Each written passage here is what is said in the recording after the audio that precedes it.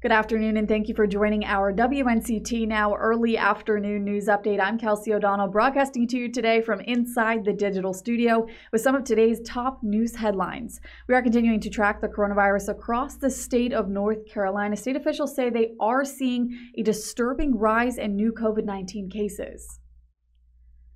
State health officials are reporting a record high one-day increase in COVID cases with more than 5,600 new positive test results since yesterday. The previous record was set last month, just over 4,500 cases reported on November 22nd. Health experts have been waiting to see how high those numbers would go after holiday travel and gatherings. The rate of tests coming out positive is at 10.1%, close to the record of 11.4% just yesterday.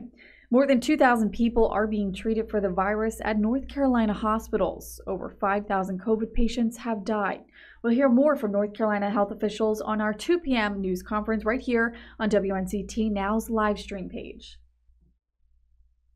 State health officials say North Carolina will get its first shipment of COVID-19 vaccine in less than 2 weeks. Leaders say there are as many as 950,000 people in the first priority group to get a vaccine. But they warn there won't be enough to vaccinate everyone in that group, residents in long-term care facilities. State health leaders expect weekly allocations of each vaccine starting December 21st. Meanwhile, the CDC is now changing its quarantine protocols, hoping it will get more people to follow the guidelines. People exposed to COVID-19 now need to isolate for 10 days, not the 14 days that was previously required. If they're exposed but test negative, they only need to quarantine for 7 days. If you do travel this holiday season, the CDC recommends getting tested 1 to 3 days before a trip, and again 3 to 5 days after getting home. Travelers should also minimize movement as much as possible in between. We're following new information today out of Pitt County. East Carolina University is announcing furloughs to some of its top administrators due to the economic impact of the pandemic. ECU sent out a notice Thursday morning announcing furloughs for its chancellor, chief of staff, vice chancellors, deans, and directors of the 2 libraries at the university. Officials say this will save the school about $250,000.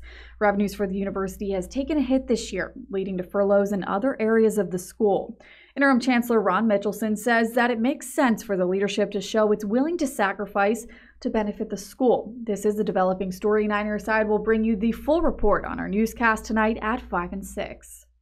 Well, it's starting to feel more like the month of December with the cold temperatures here in eastern North Carolina. Our first alert meteorologist Alex Wasilenko joins us to tell us if these chilly temperatures will stick around. Happy Little Friday, everybody. I'm your first alert meteorologist, Alex Wasilenko. After one of our coldest starts of the week, in fact, it was the coldest start of the week, we are going for a warmer afternoon today, warmer than the last couple of days. We should pop back into the upper 50s and low 60s today as high pressure overtakes the forecast. That's going to allow for lots of sunshine and some southerly winds to help warm us up. However, we'll cool back down overnight, of course, under the influence of partly cloudy skies and calming winds. We'll wake up to temperatures in the upper 30s and low 40s Friday morning, but do be sure to enjoy today because a big weather system will make its way into eastern North Carolina throughout the day Friday into early Saturday morning. We'll start off with clouds Friday, then enter some isolated showers to the mix through the afternoon, but a bulk of the moisture will pass on by overnight Friday into early Saturday morning. That same system will likely prompt a first alert weather day for late Friday into early Saturday as downpours, strong winds, isolated severe storms, and even minor coastal flooding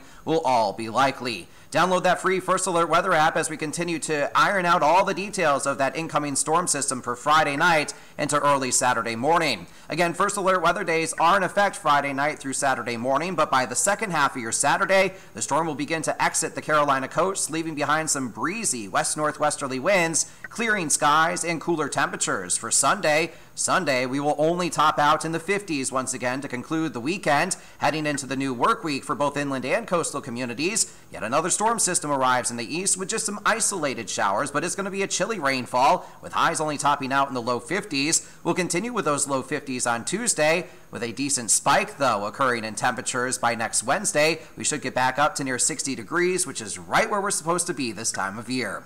Make it a happy rest of your Little Friday, everybody. I'm your First Alert meteorologist, Alex Wasilenko. All right. Thank you, Alex. That will do it for our WNCT Now early afternoon news update. Be sure to stick around for our late afternoon news update with more of the latest top news headlines right here on WNCT Now. Thanks for watching.